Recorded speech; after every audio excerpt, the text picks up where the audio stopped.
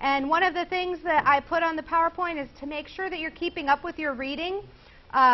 If you haven't read through chapters 7 and 8 so far, that is probably the next thing that you need to be doing. Wow, that's really bright, isn't it? And then we're going to get into chapter 9 today, and we still have, I think, 2 more weeks before we even get to a test. So make sure that you are keeping up with that reading. The last time that we were in here, we talked a little bit about geographic patterns and species distribution. So basically how different types of organisms are found in different places around the world. And there are similar species that live in very different habitats and very different habitats that have similar species. And that depends on the evolutionary history of those populations. So one of the other ways that we look at the evolutionary similarities between organisms is in embryology. And so I talked about this last time where we're talking about the embryos, what's found inside of the eggs. And so if you look at a shark has a bony tail and it's got gill pouches when it's inside of the egg.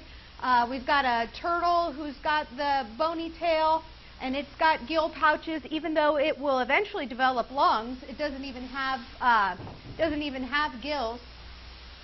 Go back. We've got humans who have the gill pouches and a bony tail, and as you all know by looking around, none of us have gills and none of us have tails. And a chicken has gill pouches and tails. So those things are not what they ultimately end up with, but they do show that we have similar evolutionary origins. Another thing that we discussed is homologous structures. Homologous meaning the same type of structures. So if you look at the human arm, come on in. Good. Hopefully I'm going to have enough room for everybody. If I don't, I'm gonna cry. Homologous bone structures. So in the arm bones, a human has a fairly long humerus. If you look at the bones of the horse, they've got a fairly short humerus up there in the muscular part. We've got our radius and our ulna, which goes through our forearm. It's a little bit longer in a horse. If you look at the bat, they're a lot thinner because a bat is obviously going to be a lot lighter and is going to use its forelimbs for a different purpose. And if we look at the porpoise, it's got a very different structure, but it's still got the same bones. And so what all of these 4 things have in common is they have similar bone structures, but they do very different things with them. So humans, because we walk upright and we use our arms for grasping things, our bones are situated the way that they are.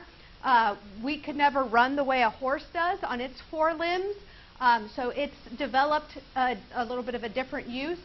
Bat, throughout the bat wings, has the same bone structures, but in a little bit of a different pattern so that it can fly. And the porpoise so that it can glide through the water. So they have similar bone structures, and at one point, millions and millions of years ago, we may have come from a common ancestor. So inside of you, inside of the human appendix, inside of each human, each one of us has an appendix, and if you've ever had your appendix taken out, then you know that nothing really changes from when you had it to when you don't have it. And so since it has no function, why do we still have an appendix? And so this is an example of a homologous structure. You don't have to write all this down. I was just going to see how small it could get where I would still be able to read what it said. So a human appendix is a homologous structure that has no function.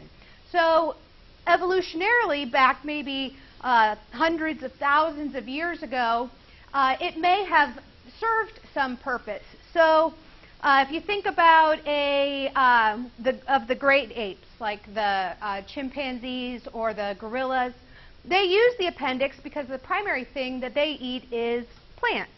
So since they eat so many plants, the appendix helps in digesting all of that cellulose.